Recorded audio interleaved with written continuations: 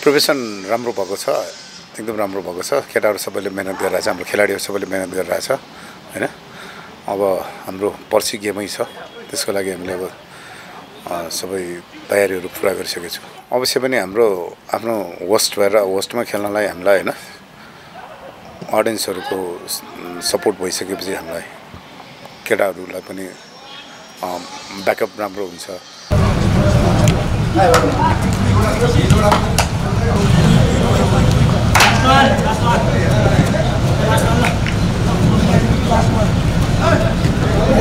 हाम्रो first game पाकिस्तानसँग छ हैन। अब साफ रिजनमा हाम्रो अहिलेसम्म हाम्रो टफ फाइट भनेको इन्डियासँग भइरहेको थियो हैन। अब यो राउन्डमा चाहिँ हामीले कुनै पनि हालतमा पाकिस्तानलाई जित्ने first impression is last impression हुन्छ नि भने जस्तै फर्स्ट इम्प्रेसन हाम्रो राम्रो भयो भने रिजल्ट पनि राम्रै हुन्छ। अदरवाइज पछि फेरि फर्स्ट गेमै हाम्रो तल माथि भन्छ गाह्रो हुन्छ हामीलाई।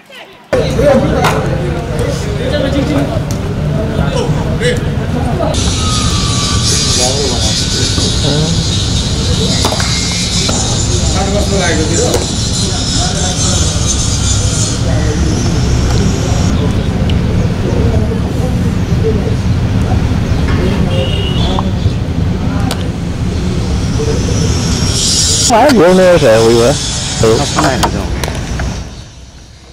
You been play?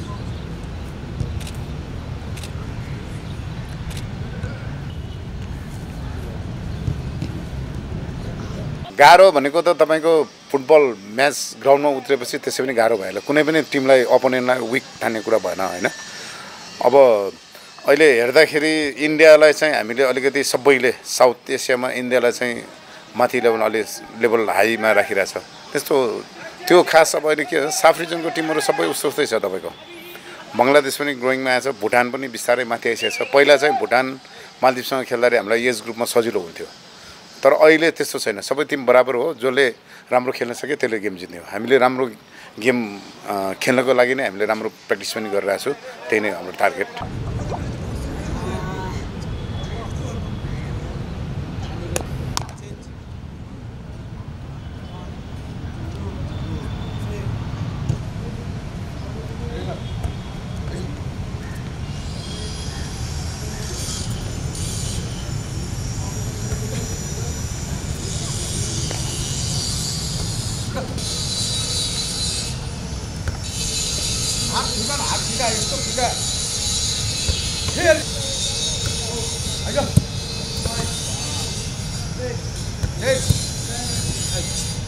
सबै एक्साइटेड छन् भनौँ, सबै पोजिटिभ नै छन्।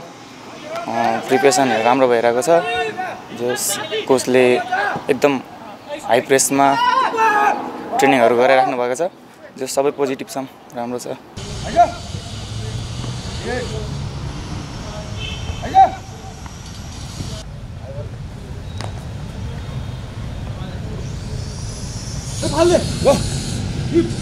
उता साइड उताको कोले फाल हाल्दे आइज आइज आइज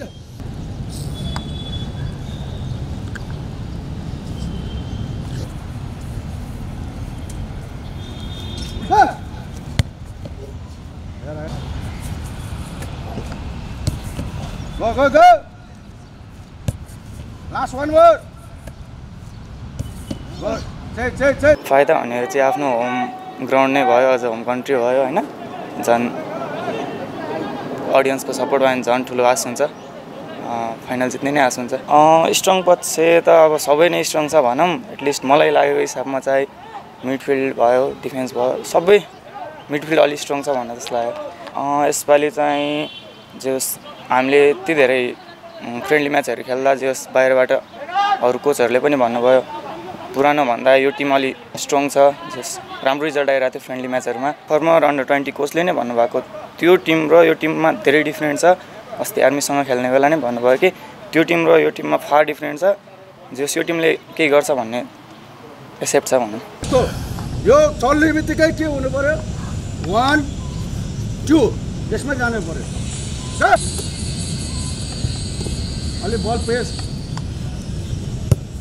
इन भयो। फेरि उता छु आइज आइज फेरि उता आइज ए भयो लास्ट फेरि खेला चाहिँ यहाँ साथै डाउन जलका अहिले सेकेन्ड सेट होइन महालान चौथ्यो गेला क्या हुन् मलाई बिचरालाई बरु गोल नछ न करेक्सन यादै नि ठन्ठालो उठायो मिस्टेक गेलो ठन्ठा मिस्टेक हटायो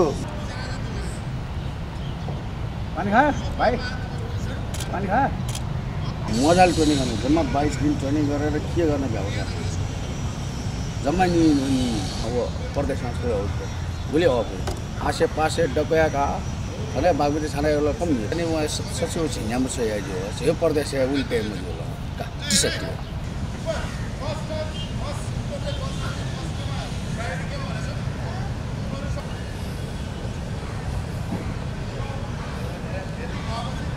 भारत स्ट्रङ भन्दा पनि फर्स्टली त हामीले पाकिस्तानलाई नै स्ट्रङ ठान्नुपर्छ जे होस् खेल्ने एटलिस्ट फाइनल पुगेर भारतसँगै भिड्नु पर्यो भने त फुली फोर दिएर अडियन्सको साथ पाएर नै हामी जित्नेछौँ भन्ने आशा छ क्याप्टेन्सी भनेपछि जे होस् राम्रो लिडरसिप भइरहेछ सबैले रेस्पेक्ट गरिरहेछ हामीले पनि रेस्पेक्ट गरिरहेछ आफ्नो क्याप्टेन्सिपमा ट्रफी उठाउन एकदम उत्साहित छु म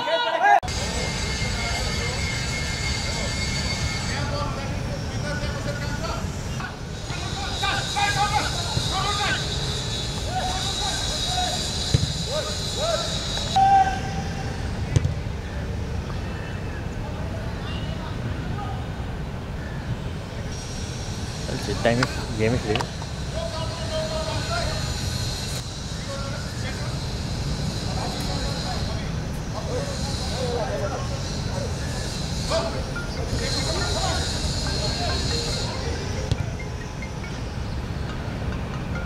च्यालेन्ज त तपाईको टिममा पार्टिसिपेट गर्न चाहिँ च्यालेन्जको कुरा हेर्यो हैन कोचलाई अब पहिला एकाडेमी हुँदाखेरि एकाडेमीमा चाहिँ राम्रो पोजिसनमा यो प्लेयर यो यति खेल्न सक्छ भन्ने कुरा चाहिँ कन्फिडेन्स हुन्थ्यो हैन अब अहिले चाहिँ के छ भन्दाखेरि तपाईको अहिले इन्टरनेसनल एक्सपोजर भनेको यिनीहरूले त्यो अन्डर 17 मा खेल्ने प्लेयरहरू मात्र भयो अरु त सबै एकैचोटी आएर यो इन्टरनेसनल म्याच खेल्दाखेरि उनीहरूलाई अलिकति प्रेसर त पर्छ तर अब हामीले म्याचहरू धेरै यसपालि हामीले नेसनल टिमसँग नै म्याच खेल्ने चान्सहरू पाए हैन फ्रेन्डली म्याचहरू धेरै खेलिसकेपछि त्यो बाहिर जुन ओपन सेलेक्सनबाट आउने प्लेयरलाई पनि हामीले एडजस्ट गरिसकेको छु त्यसले गर्दाखेरि त्यस्तो जति बाहिरबाट आएर मिक्स भएर गाह्रो हुन्छ भन्ने कुरा त हामीले टिम सेट गरेर जुन प्र्याक्टिस गरिरहेको छ त्यसले गर्दा त्यस्तो गाह्रो नहोला रङ्गशालामा पनि हामीले म्याच खेलिसकेको छु हैन अब भोलि पनि हामी लास्ट एउटा हाम्रो प्र्याक्टिस भएको छ भोलि पनि हामी त्यो ग्राउन्ड फिलिङ गर्न हामी भोलि रङ्गशाला जान्छु र अब नयाँ प्लेयरहरू ए डिभिजनको 2टा प्लेयर मात्र भनेर भन्दाखेरि कसो भने ए डिभिजनको प्लेयरहरू 15 जना ए डिभिजनको प्लेयर र 30 जना यो अन्डर 17 को प्लेयरहरूलाई हामीले एक्स्ट्रा उनीहरूलाई एउटा स्टेप माथि राखेर हामीले सेलेक्सनमा कल गरेको थियौँ हैन सेलेक्सनमा कल गरेपछि अब त्यसमा चाहिँ ए डिभिजनको 2 जना मात्र पर्न सफल भयो ए डिभिजनको प्लेयरलाई पनि बिट गर्ने अरु प्लेयरहरू आएको भएर हामीले त्यो जो राम्रो त्यसलाई चान्स दिने हो त्यही अनुसार ए डिभिजनको 2 जना र अन्डर 17 खेलेको 9-10 जना छ हाम्रोमा हाम्रो टार्गेट चाहिँ अब जसरी साफ च्याम्पियनशिप हुनै पर्छ भन्ने हाम्रो टार्गेट हो हैन अब केटाहरू हाम्रो खेलाडीहरूले जुन मेहनत गरिरहेछ त्यो मेहनत गरेको अनुसार फुटबल त टिमवर्क हो हैन जस्तो टिमवर्क हाम्रो जस्तो प्लेयर र हाम्रो अफिसियल यो कोचिङ स्टाफहरू सबैको जुन कम्बिनेसन जुन अहिले सबैले जुन हार्डवर्क गरिरहेछ हैन जुन टिमवर्क राम्रो भएको त्यो अनुसार रिजल्ट पनि राम्रै हुन्छ भन्ने सोचेको छु टिम ह्यान्डल गर्न साथै च्यालेन्जको कुरा हो हैन अब सेलेक्सन गर्दाखेरि नै त्यति नै राम्रो प्लेयरहरू छान्नु पर्यो र अब त्यसपछि आएर फेरि अब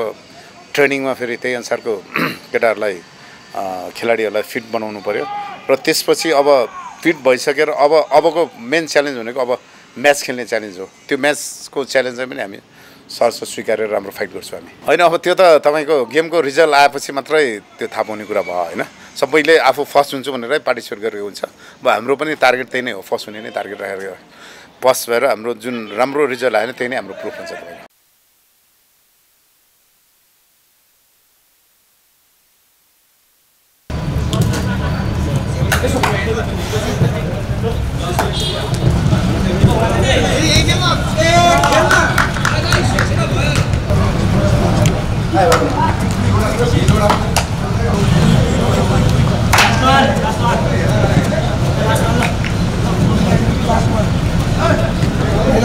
Phải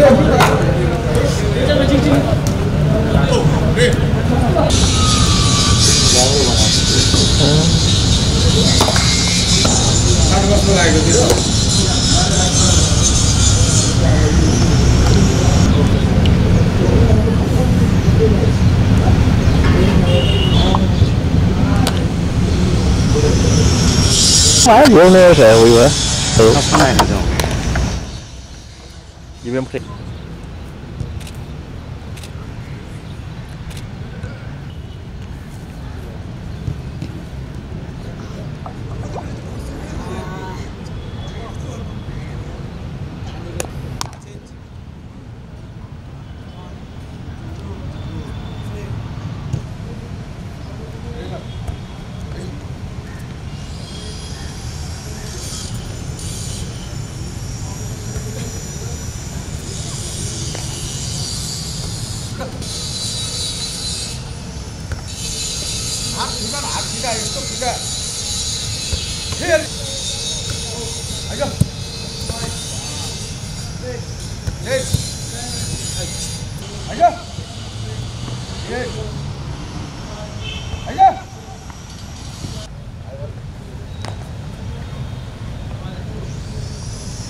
फाल्ने ल उता साइड उताको फाल्ने उताको कोले फाल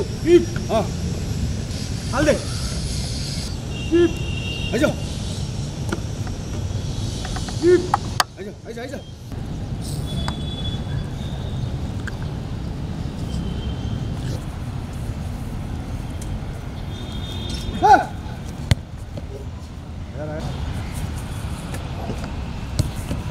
go go last one word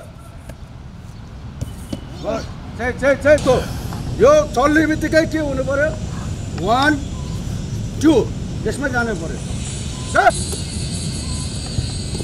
अलि बल पेस इन भयो फेरि उता आइज फेरि उता आइज एक भयो लास्ट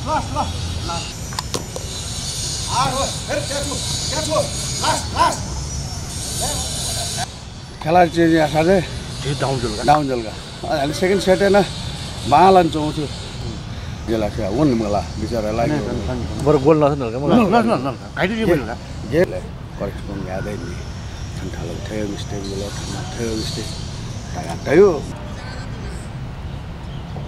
पानी खा भाइ पानी खा मजाले ट्रेनिङ गर्नु जम्मा 22 दिन ट्रेनिङ गरेर के गर्न भ्याउँछ जम्मा नि अब परदेशमा छ बोले अब आसे पासे डकया का अरे बागुती छाना यो कम नि म सचिव छ यहाँ छ यो परदेश है उल्टे मुझे का सकते हो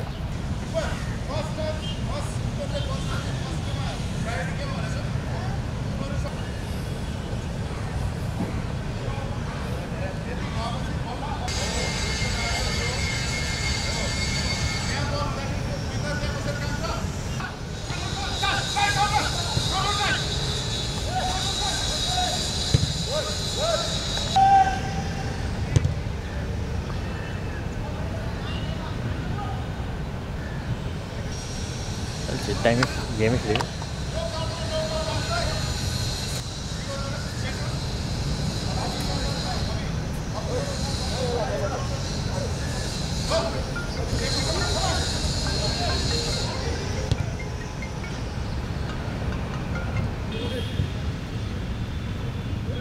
उता गएको थिएन हिजो गएको थिएँ म तपाईँ आउनु भएन तिम्रो नजगाउनु दायो यहाँ हुँदा हुँदा तिम्रो यस्तै जमाउने यस्तै बाँधिदियो